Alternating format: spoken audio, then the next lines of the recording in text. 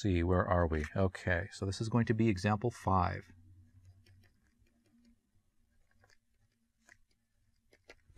Okay, the van der Waals equation. You remember the van der Waals equation from general chemistry. It is a fix of the ideal gas law to bring it more in line with the description of the way real gases behave. So the van der Waals equation of state, and again, it's an equation of state because it gives you the state of a particular system. It is, I'm going to write it in this form, RT over V minus B minus A over V squared. Okay. Find dP, the total differential.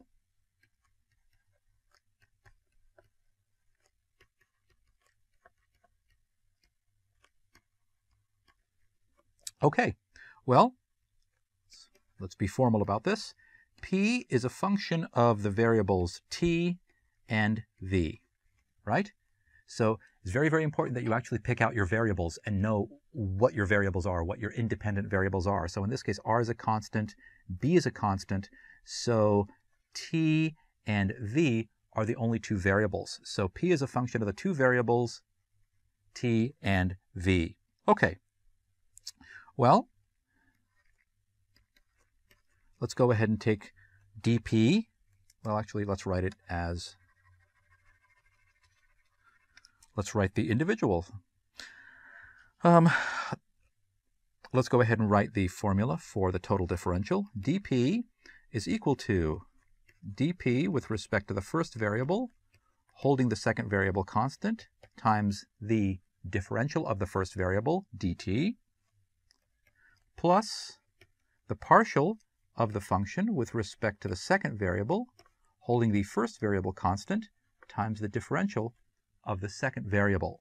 Okay, now we just need to plug these in. We need to find, we have a function. We have the function right here. So once we actually have a function, we'll find the derivative of that function with respect to t. We'll find the derivative of that function with respect to v, and we'll just put them in there. We'll leave that alone. We'll leave that alone, and we'll leave that alone, and we'll have our actual total differential for a specific function, in this case, the van der Waals equation. Well, okay, let's go ahead and do it. Well, let's see. dP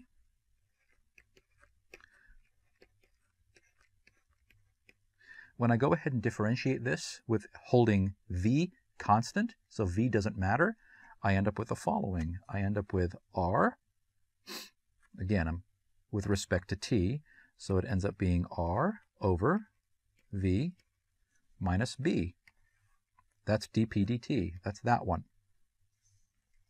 Now let's go ahead and take the derivative with respect to v, holding t constant. The derivative of this holding, this time, t constant. What you end up with is the following. You end up with minus RT over V minus B squared minus a minus A times 2 times V over V to the fourth. And then when I go ahead and cancel, I'm left with my final expression, which is minus RT over V minus B squared. The minus becomes a plus, and it becomes plus 2A over V cubed. Well, now that I have this and this, I plug them in to here and here. And I have my final expression. The total differential of P is equal to R over V minus B squared times dt plus minus RT over V minus B squared. This is, This one is squared, not this one. This one is squared, not this one. V minus B. It's going to happen a lot. Plus 2a over v cubed times dv.